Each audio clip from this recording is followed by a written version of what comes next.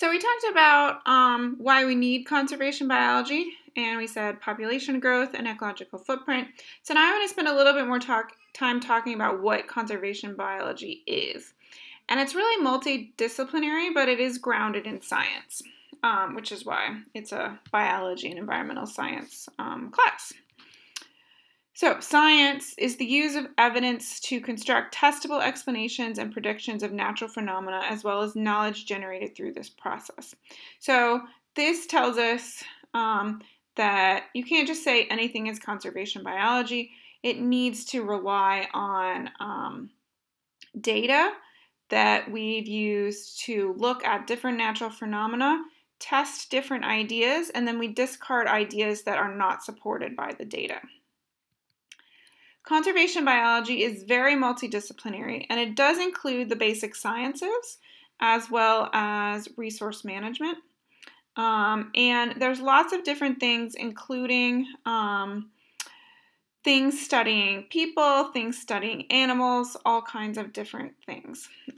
So here we see basic sciences include everything from the climate to ecology, to environmental studies, which includes economics, ethics, and law.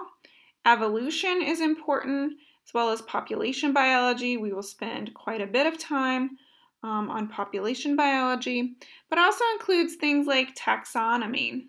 Resource management is kind of what we do to manage these different resources, and so that involves things like agriculture, education, managing fisheries, forestry, the things you might think of the most, like zoos and managing protected areas, but also sustainable development and a lot of other resource conservation activities.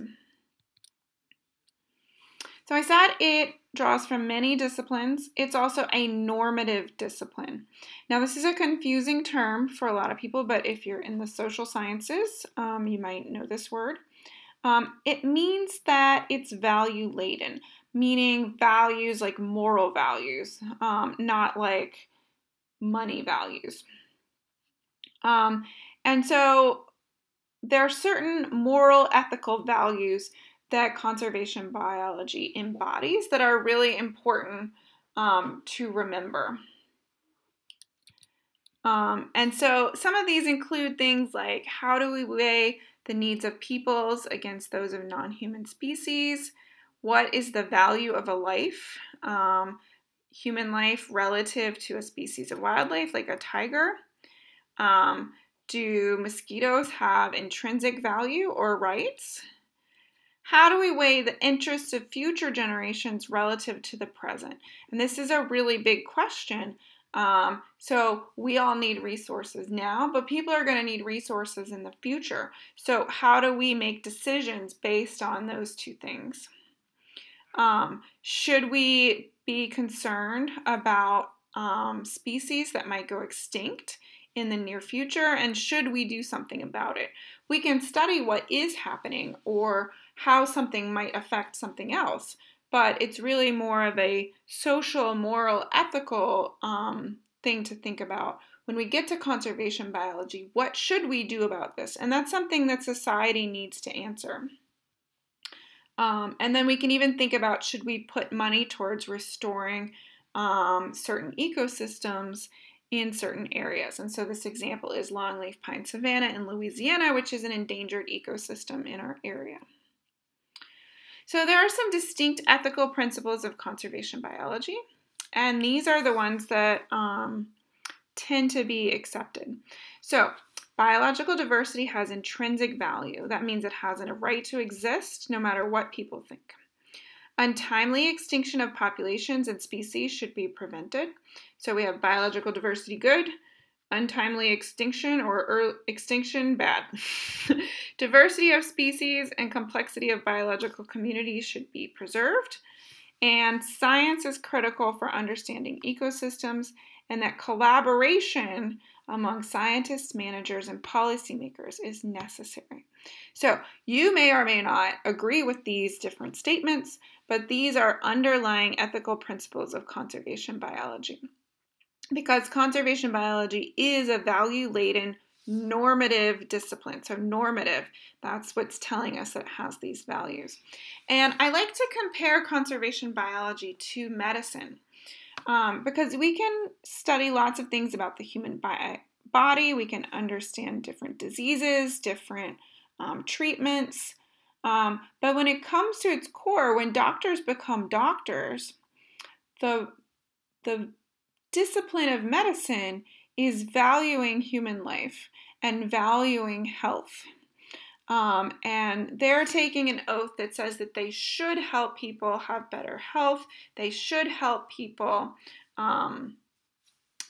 be saved from dying when possible, and that they should work to better health overall for people.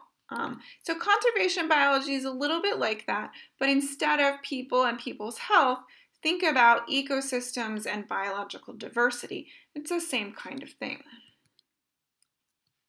I also want to point out that conservation biology is an important discipline, but a lot of things we think about as being associated with conservation biology aren't necessarily the same. So one is a conservationist. It's not necessarily the same as a conservation biologist. That's a person who advocates or practices the sensible and careful use of natural resources maintained in a healthy condition. And so that's very related to conservation biology. A preservationist is a little bit different in that someone who advocates for allowing some ecosystem and creatures to exist without significant human interference. There's an environmentalist, which is a person who is concerned about the impact of people on environmental quality.